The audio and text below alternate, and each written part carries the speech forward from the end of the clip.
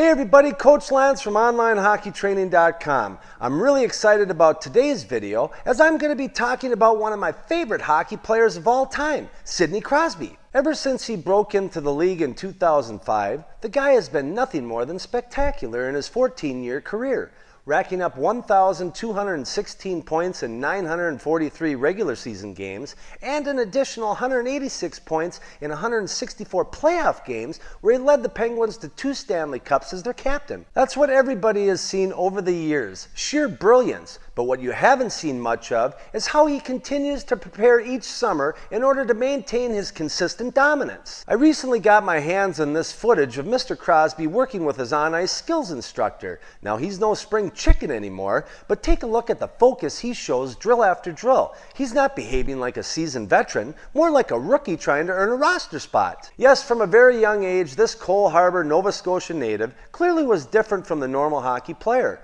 Before the age of 10, he significantly distanced himself talent-wise from other kids his own age. But was he a prodigy? Dictionary.com defines prodigy as a person, especially a child or young person, having extraordinary talent or ability. When I think of a prodigy, it's the story of a kid who gets introduced to a piano for the first time, sits down, and starts playing like he's been taking lessons for years. That's not Sidney Crosby. What he has been since the beginning is super passionate for the sport of hockey. This proud Canadian has been investing in himself year after year, putting in the work, getting those extra reps that others are unwilling to do on a consistent basis week after week. It's been said that the year that he spent at Shattuck St. Mary's Prep School in Minnesota, where he helped them win a national championship, that if he wasn't in class or studying, he had a stick and ball working on his hands all the time. What so many people quickly forgot is that Sid the Kid's career was for the longest time thought to be over due to several concussions. From 2010 to 2012, number 87 was thought to be a superstar that's career was tragically cut short due to injury. But he has overcome every obstacle that's been thrown at him, has persevered, and continues to be a role model for young hockey players worldwide, both on and off the ice. It's hard to find anything negative about Sidney Crosby. His on-ice achievements are incredible and are what most focus on when speaking about him.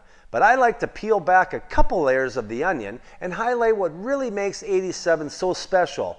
His extreme passion for the sport and inner drive to always prepare to perform at the highest level day after day. Believe it or not, Sidney Crosby and I have something in common. We both had the same coach at some point in time in our career. This guy right here, Jacques Martin. He's currently one of the assistant coaches under Mike Sullivan in Pittsburgh. I had him as my coach in Ottawa, and I'll never forget the quote that he always said throughout the season.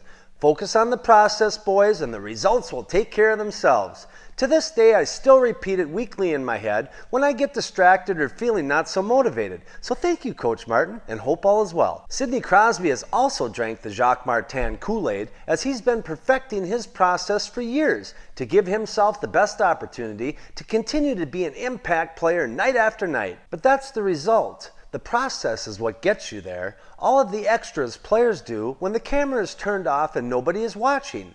It's no accident that Sidney Crosby has been one of the NHL top performers each season as he competes with himself to work a little harder than the day before, puts no boundaries on what's possible, and is never afraid to fail. Thank you, Sidney Crosby, for being such a fantastic ambassador for the sport of hockey, and to all the young players you regularly positively impact from both your on and off ice lead by example approach to life. And thanks to all of you for stopping by. I'll see you next time.